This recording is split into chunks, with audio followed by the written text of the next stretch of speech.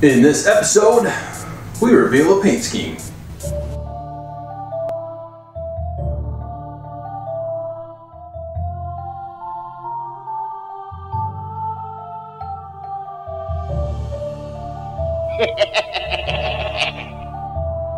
Welcome once again to another Cobramatic episode of the Throne of Angels video blog. As always, I'm your host, Mr. Derek Osborne, here to show you a world in miniature.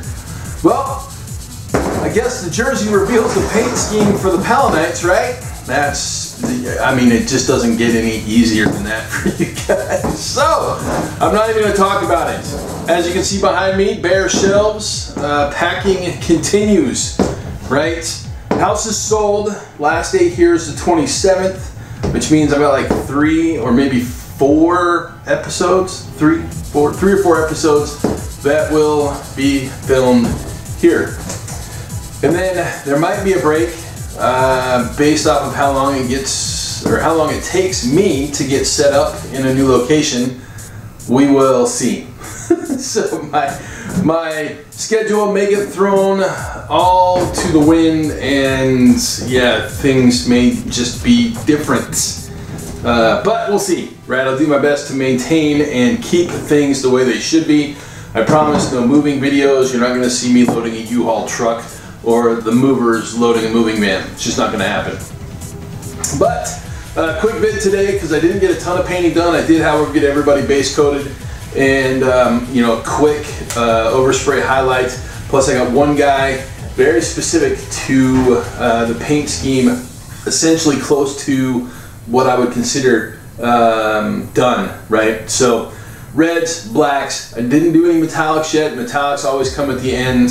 For me, I'm one of those guys that doesn't do metallics until everything else is completely and utterly done for the most part. So I guess we're just going to jump right in, have a quick look at what's going on, and then we'll throw down with the almighty wrap and what's coming next. So let's jump right to it, shall we?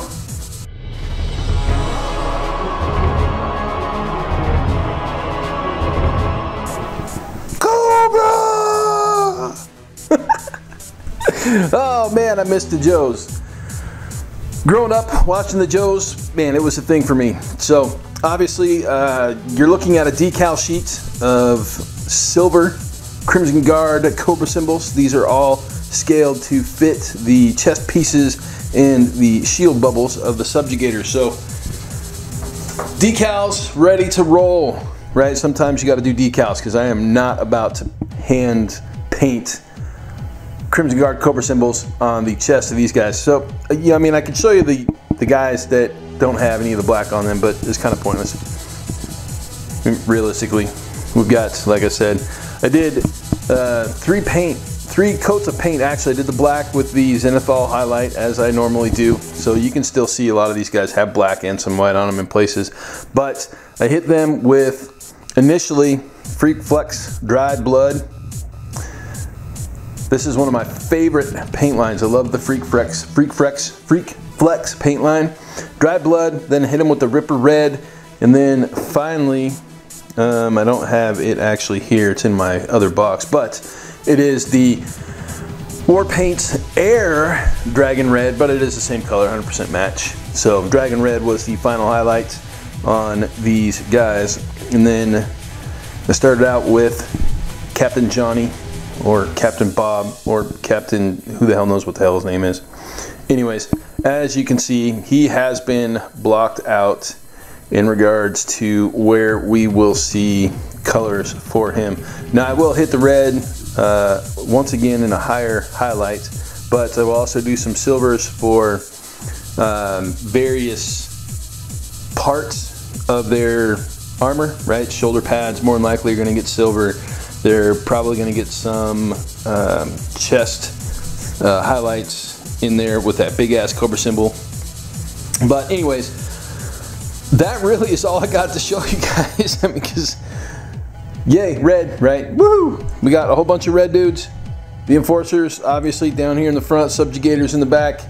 Not a huge deal in regards to the work in progress, but again, we do have the setup and the base laid for what work is going to be done. So decals printed,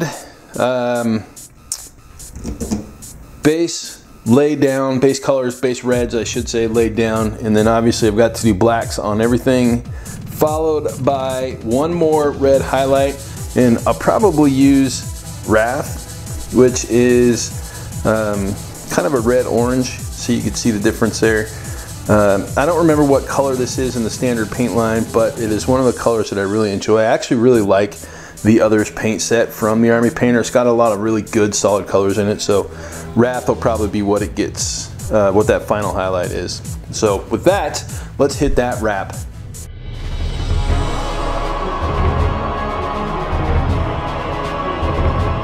Oh boy, and that wrap! So, as you can see, like I said, I got all the primary paint colors down on, well, it's really hard to do primary paint colors when it's all red, but obviously on the test model we saw where I'm going to put blacks, and then obviously, I said obviously twice, didn't I? Damn it, oh, stop doing that. Also we saw the decal sheet for the chest symbol. So for those of you who may ask where did I get the cool ass jersey, 80stees.com. I'll throw the link down below in the comments section, and then you guys can check it out. Jersey number 85, Crimson Guard on the back. Yeah, it's pretty dope. I'm happy with it. Kevin is the guy's name who owns the company, and he's got a lot of really cool licensed t-shirts. So if you don't want one of these, go check it out. He's got other Joe stuff and plenty of other licenses. So get yourself something officially licensed and sport some of your favorites. But anyways, so yes, the Crimson Palanites are on the table and clearly a work in progress. With that, this room will probably be pretty close to empty next episode, right? So the goal is to have this room completely packed by the 15th. With the exception of the things that I'm painting, right? I'll have essentially a small painting kit with the paints that I'm going to be using. My brushes, obviously, my wet palette, but for the most part, everything else will be packed up and in boxes. So, with that, quick and dirty today, ladies and gentlemen. As always, thanks for joining me, and we'll see you next week.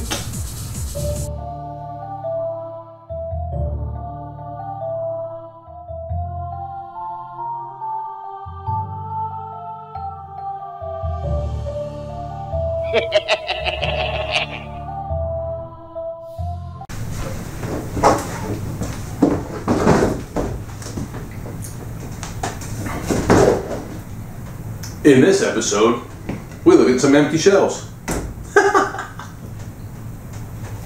Cobra! So obviously I printed out a water slide transfer sheet of blah, blah, blah, blah, blah, blah, blah, blah.